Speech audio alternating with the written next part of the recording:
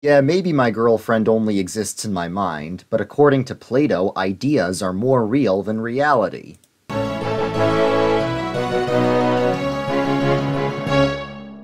Hey guys, welcome back to KingdomCraft, where we build churches in Minecraft while talking about Christianity. Today I'm going to be starting work on a brand new Presbyterian church here in the Presbyterian province of my Minecraft server.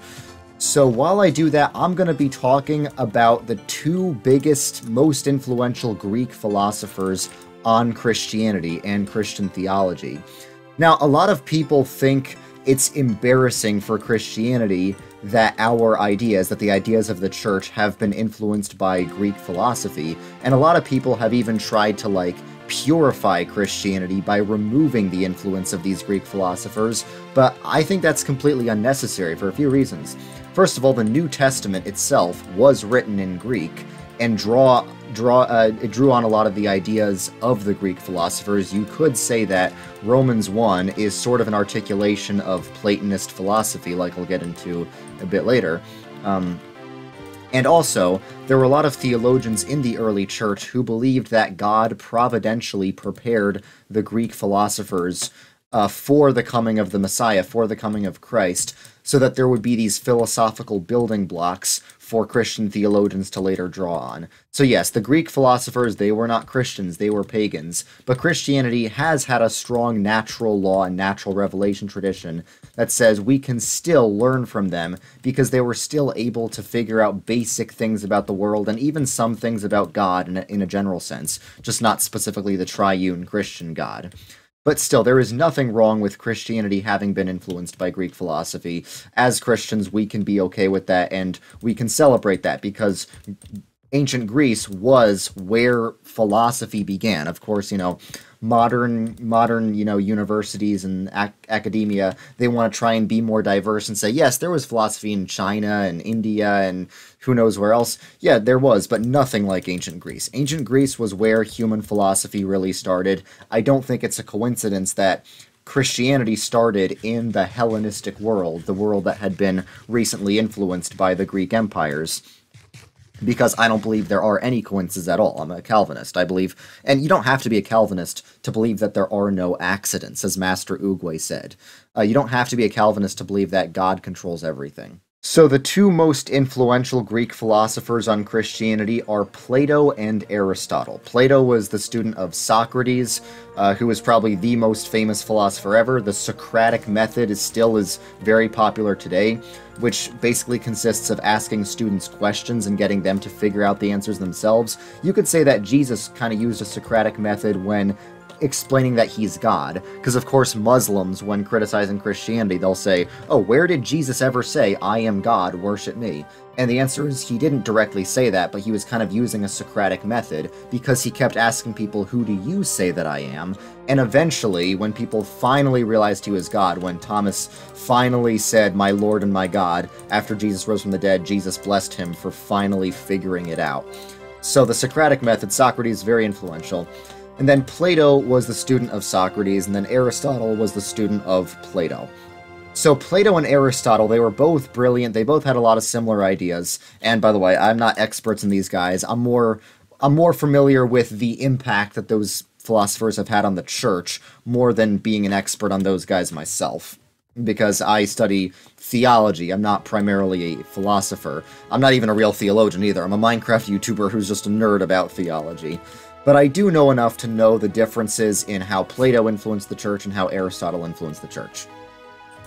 So they had a lot of things in common. The biggest thing they had in common was they were both realists. There's a difference between a realist and a nominalist, or an anti-realist. A realist says that the categories that we use when talking about things like an apple, or a battle axe, or a carrot, that those are actual real things. There is some real metaphysical substance to those things. Those are not simply human labels created to describe things. Like nominalism is very popular in modern philosophy. Everyone is a philosopher whether they believe they are or not. And a lot of people are modernists without knowing it. A lot of people are nominalists because they say, oh, these categories we make, those are just human constructs. That's why people today will often say gender is a social construct, And a lot of conservatives intuitively feel like that's wrong, but because they're philosophically illiterate, they can't articulate why. So they'll appeal to, like, biology. It's good to appeal to biology, but it goes even deeper than that. There is a metaphysical sense in which male and female are real categories, even independent of biology, even though I would say they always correlate with biology. I don't think there's a single example of a person with a Y chromosome who is a woman, or a person without a Y chromosome who is a man. But I think the reason that leftist philosophy is able to flourish is because people have such an illiteracy of classical philosophy. It used to be that schools would always teach Latin, and they would always teach classical Greek philosophy. That was just part of the public school curriculum, but now they teach a lot of other weird things, like how to annotate random literary work that your English teacher selected, even though your English teacher probably doesn't understand the work that they're assigning, or how to just fill out some busy work homework packet. That's what schools are teaching. They're not teaching philosophy or ethics anymore. Anyway, I'm getting off track. So what are the difference between Plato and Aristotle? Because they both believe that these categories we speak in, like man, woman, dog, fish, I don't know, apple, tree, they both believe those are real categories rather than just human labels. The difference is that Aristotle had more of a connection between the physical substance of a thing and the metaphysical category. So Plato would say the metaphysical substance, the metaphysical essence of an apple is inside the apple itself. Whereas Plato would say that there's a higher world of the forms, a world of ideas that is in some way higher than this real world. And in that higher world of the forms, that's where you can find the essence of an apple. So this debate between Plato and Aristotle has kind of surfaced in some of my college experience. There's a bit of a rivalry between mathematicians and engineers. I'm a math major. For my first 2 years of college, my roommate he wasn't an engineering major, he was just a real engineer. But he was not very good at math, very good at, physics and engineering. He'd always need my help for his math homework. I was terrible at physics and engineering, and I would always need his help for that. And you would think math and physics are very similar, but they're actually not, because math deals with more of the ideas, and physics deals more with the real. So Plato is called an idealist because he thinks in some way ideas are more real than reality. So Plato would say mathematics is more real than physics, and physics is just how these higher ideas of mathematics apply to the physical world. Whereas an Aristotelian, someone following Aristotle, would say physics is really what's real, and math is kind of just a way to describe physics. There's this age-old debate between whether math is something that we created or whether math is something we discovered. I strongly think math is something we discovered. I think math is just out there in the higher world of the forms, and we just discovered it. I think things like the Mandelbrot set basically prove this, because the Mandelbrot set is this infinite shape with infinite complexity that doesn't exist anywhere in the universe. It can't, because it uses imaginary numbers, and imaginary numbers don't exist in the real universe. But that shape is still real in some sense. It's real in the mathematical world, not in the physical world. And I use that in my video explaining why math proves God, because math proves mathematical Platonism. I shouldn't say math proves it, I would say things in math, like the Mandelbrot set, prove mathematical Platonism, that ideas in mathematics are basically objectively real, even independent from the physical world.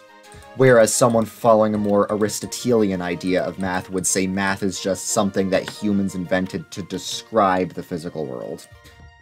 So how does that apply? Like, in case you don't understand any of that, here's an example. I thought of this myself. This might be a kind of really bad way to think about it. Like I said, I'm not a philosopher. You can think of the different approaches men and women have to, romantic relationships. I would say in terms of romantic relationships and, attraction, men are more Aristotelian and women are more Platonist. This is a broad generalization. Men are more attracted to the physical form of a woman, whereas women are more attracted to the idea of a man. That's why women are very attracted to male celebrities, or maybe not attracted as in they actually want to date them, but they are very intrigued by male celebrities, in a sense that men often are not interested in female celebrities because women are more attracted to the idea of a man with a lot of status. Whereas women will often be kind of indifferent to seeing a man randomly on the street, even if it's an attractive man. Whereas men might be very attracted to seeing a random woman on the street, but are kind of indifferent to female celebrities because, you know, it's those female celebrities feel a lot more distant, a lot more artificial. Of course, there's exceptions to any generalization. I often speak in generalizations. We have this idea in our culture that it's bad to make generalizations, but that's a very modern idea. Humans evolved, yes, we did evolve, humans evolved to make generalizations. It's how we understand the world. Generalizations are what babies always do in their brain automatically when they're starting to figure out the world. Noticing patterns is built into our neurology. So, yes, you always have to clarify that there are exceptions to these generalizations, but they're just that, exceptions. Generally, men focus more on the physical substance of a woman, the physical form of a woman, and women will focus more on the idea of a man. So that's one example of difference between a Platonist way of thinking and an Aristotelian way of thinking. I'm not saying that men generally hold to Aristotelian philosophy and women generally hold to Platonist philosophy. I don't think there's any correlation between that. I'm just giving you an example of how Platonism focuses more on higher ideas, and Aristotelian philosophy focuses more on the real, focuses more on the physical, the tangible, and all of that. Now, here's an example of how this plays out in Christianity, in the different Christian denominations. So, as I indicated earlier, I sympathize more towards Platonism than Aristotelianism. Now, I don't think Plato was right about everything. There was definitely things Plato was wrong about. I think Plato had too low a view of the physical, because Platonism taken to its extreme is Gnosticism, where you basically, it's a Christian heresy that basically hates the physical world and thinks the point of Christianity is to escape the physical world. I think that's utterly anathema, because Jesus came to redeem the physical world. He didn't come to destroy it. Of course, the Bible does say the world will be destroyed with fire, but the world in that context simply means the evil ways of this world. So it's going to be more of a purifying fire than just like an utterly destructive fire. I think that's a much better way to think of it. Because the Bible says the kingdom of our Lord has become the kingdom of this world has become the kingdom of our Lord Jesus Christ. So it's really going to be the world's going to be transformed at Jesus' second coming, rather than completely, utterly annihilated, and he's just going to start something brand new. I don't believe God ever creates something he's going to destroy in the end. Like, destruction is really just for the sake of later purification. That's the way I see things. So, in that sense, I think Plato was wrong about despising the physical, seeing the ideal as more good than the physical, but I still think there's a sense in which ideas are more real than reality, because I think mathematical concepts are more real than physical objects. Because physical objects are always imperfect, they're filled with imperfections, they change, whereas mathematical concepts, whereas numbers are perfect, they don't change, and they are part of the infinite. And that's, I think, math is the best way of proving God exists, because math proves that there is something infinite that exists outside of our physical world. A lot of people don't like when I start talking about math. They think I'm just spewing a bunch of hogwash, but that doesn't change the fact that I'm still convinced that math proves God. But anyway, so different Christian denominations tend to follow Plato and Aristotle's ideas a little bit differently. So in the early church, Plato was prioritized a lot more than Aristotle, especially in St. Augustine. St. Augustine really followed a lot of Plato's ideas. Some might say he's a Neoplatonist, again, because I'm not a philosophy student. I'm not very educated on the differences between Platonism and Neoplatonism. I know that Neoplatonism comes from this guy, Plotinus.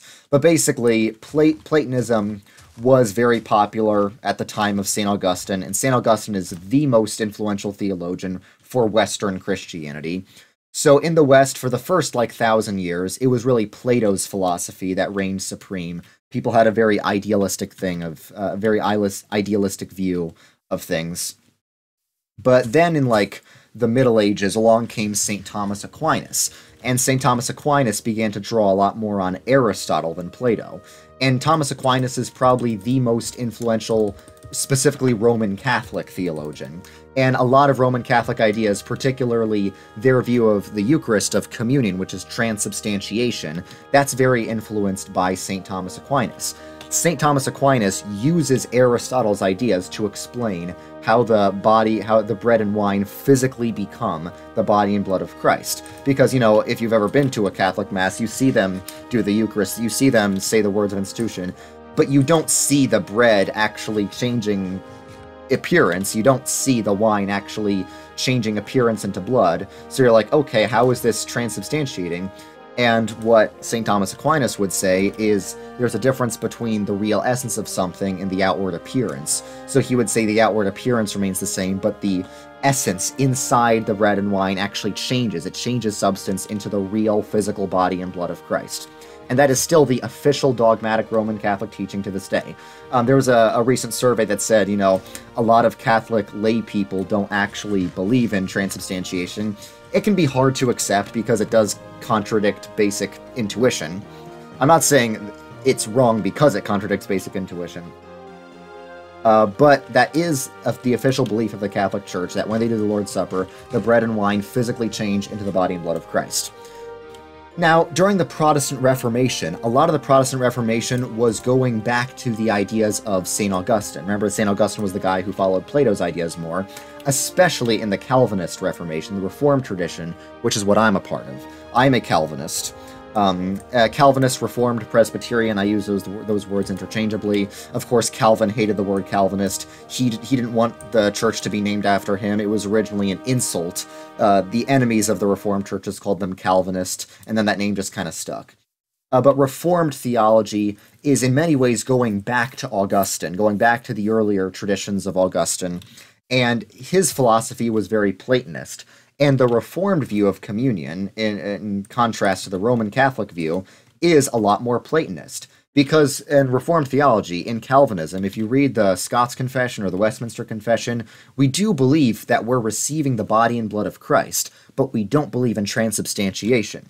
We believe the physical form of the bread and wine stays the same, but we believe what we're receiving is the higher heavenly form of the body and blood of Christ. We believe that we're spiritually receiving the body and blood of Christ, and to a Catholic that sounds like a less real version of the real presence. The Catholic might think that's sort of diluted because we're saying, oh no, Jesus isn't really present, he's just present spiritually. But because we're drawing on this Platonist philosophy, we think a spiritual presence is even more real than a physical presence. And of course, the Catholics would also say that the body and blood of Christ are spiritually present in addition to being physically present. But it's this broader idea that there's less of a union between the physical and the spiritual in Platonist philosophy than in Aristotelian philosophy. Because we can say that we are truly receiving the body and blood of Christ, even if we're not receiving it physically. Because we believe that, if you read the Scots Confession, this is what it says: the body and blood of Christ are in heaven, because the physical body of Jesus ascended into heaven after the ascension. But, the reason Pentecost comes after the ascension is because ever since the ascension, the way we commune with Jesus Christ is through the Holy Spirit. The Holy Spirit bridges the gap between us on earth and Jesus, who is in heaven. So that is why we can still receive the body and blood of Christ, even though they are located in heaven, because the Holy Spirit bridges that gap between space and time, so we can really feed on Christ. So the biggest difference in Platonist versus Aristotelian philosophy in Christianity is, I would say, the Reformed versus Catholic views of the Lord's Supper. Now you might say, what about Lutheranism? Well, Lutheranism really doesn't like to use philosophy to explain the Lord's Supper. It's like Calvinism and Catholicism, they disagree, but they are agreed on the fact that they should try to explain it philosophically, whereas Lutherans think that they have a lower view of human philosophy. Lutherans simply say, it is the body of Christ, it is still bread, how does that work? We don't know. That's generally the Lutheran approach. And the Baptist approach is, it's not the body of Christ, it's just a symbol. But I would say the most philosophical branches of Christianity are Catholicism and Calvinism. And Greek philosophy has influenced all of Christianity, but the Christian traditions that draw the most on philosophy, that are most intellectual, I would say, are Calvinism and Catholicism. Even though I'm Protestant, I still greatly respect Roman Catholicism. I often say I'm the most pro-Catholic Calvinist you ever met. So a lot of people ask me, Zoomer, if you respect Catholicism so much, why not just become Catholic? They claim to be the one true church. Maybe they're right about that. Why not just become Catholic? Well, this difference between Aristotelian and Platonic philosophy is at the heart of a lot of the things I actually don't like about Catholicism. The main concern of the Calvinist Reformation with Catholicism, with the Roman Catholic Church, was idolatry, particularly idolizing certain physical things. And I fear that their Aristotelian philosophy, this sort of connection between the physical and the ideal, can lead to them idolizing certain things.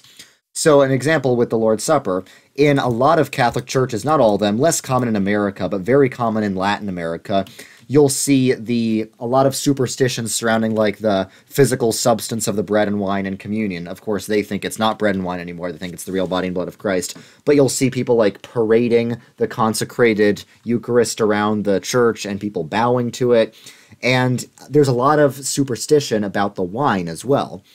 For the longest time, the Catholic Church actually denied the blood of Christ in communion to people. They wouldn't serve people the wine because they were worried that people would be clumsy and spill it. Now, of course, under a Calvinist view of the Lord's Supper, the wine itself is not the blood of Christ. It's just that we're spiritually receiving the blood of Christ when we drink the wine.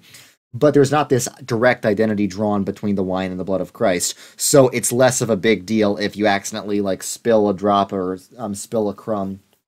But the Catholic view causes a lot of superstition, causes a lot of idolatry around the physical substance. And Lord have mercy if I'm wrong about this, because, I could be wrong about anything, but I don't think I am. You don't see this massive, superstition in the Bible regarding these rituals. Of course, you could say, the Ark of the Covenant randomly zapped someone to death just for slightly mishandling it. But I don't think you can draw a direct parallel between the Ark of the Covenant and the Lord's Supper. As also, another thing is that the Catholic view of icons, I think, is very much influenced by their Aristotelian philosophy. A thing that makes me a bit uncomfortable when I walk into a Catholic church is all the statues that they have everywhere. I think the reason the Catholic Church is so obsessed with statues is because of their Aristotelian philosophy, because they want to make these spiritual realities feel very real and concrete. That's why there's statues everywhere around the Catholic Church. And a lot of the things that Catholics do to those statues seem like a second commandment violation to me. They always bow before the statues and kiss the statues, whether it's statues of Jesus or Mary or one of the saints, whatever. And, in most cases, I prefer Catholicism to Eastern Orthodoxy, but I like the way that Eastern Orthodox make their icons better than Catholics, because Eastern Orthodox icons tend to be two-dimensional, whereas Catholic icons are often three-dimensional. They often make statues.